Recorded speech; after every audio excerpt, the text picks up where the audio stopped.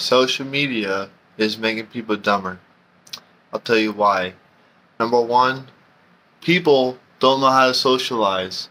The way they socialize is they chat over Facebook or they talk crap online. And number two is we got people that are sitting right next to each other, texting back and forth, but they can't communicate in words because they're so addicted to social media.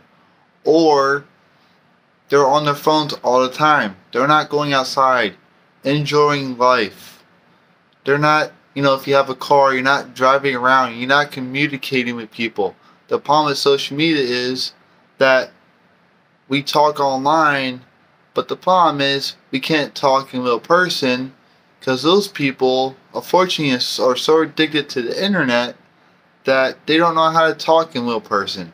They don't know how to do stuff in real life because they can't communicate because gosh damn social media basically makes people immobilized, as in they don't know how to communicate to other people because they're so addicted to social media. That's a problem in today's world. If less people put down their phones and stay off of social media, people would know how to socialize a whole lot better than they do now.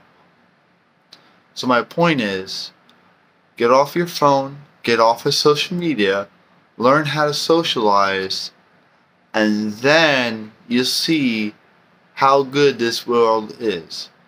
If you don't see that, then good luck to you, because chances are you're not going to make it far in this world if you're addicted to social media and you can't get off of it. Please make sure that you take time away from your phone. You take time away from social media. Do what you want in life. There's a lot more to life than social media and being on your phone.